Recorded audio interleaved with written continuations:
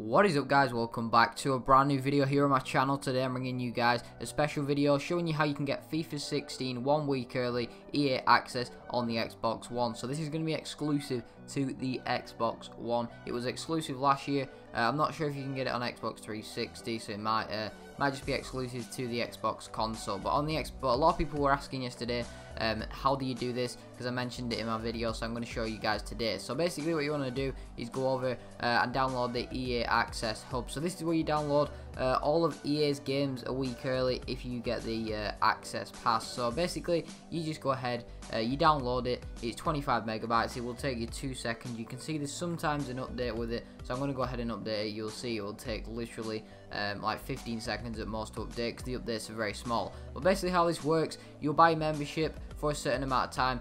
What you will get per account, if you buy this per account, you will get a month or a year you'll be able to buy a membership for. What you will get is FIFA 16 a week early. You'll get some other perks to it as well, which I'll mention in a second's time. And if you guys want to do this on a separate account, you'll just have to buy it again, and you'll see exactly what the prices are in a second. They're not very much, so you can do this on a couple of accounts if you are looking to play the game quite a bit before it actually officially comes out on the disc version. But you can see once you connect to the EA server, you might have to put in like your Hotmail for the account, and also your password to log on to the web app, like the web app details if you guys have ever been on that. But you'll see, come in here, you can see you get 10% off purchases, so you get like 10% off FIFA points. Hopefully coin sellers will be stopped in this game, and then hopefully FIFA points will actually have some sort of value. You will see basically you go over here onto the managing settings and you go to manage subscriptions.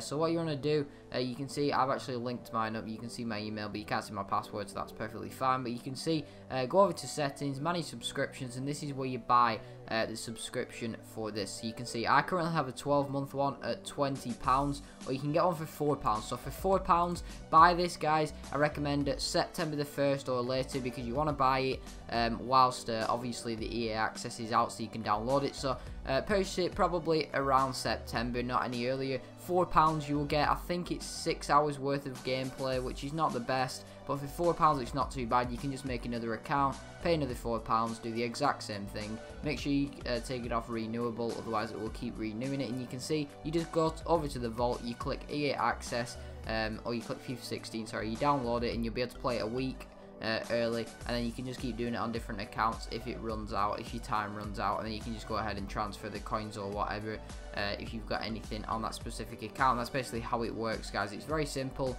and I just thought I'd do a video on it for you guys to see. But if you did enjoy it, a like would be greatly appreciated. Subscribe if you're new, guys. More videos coming around FIFA 16 very, very soon. But that is all I've got. Enjoy the rest of your day, and I'll see you all next time.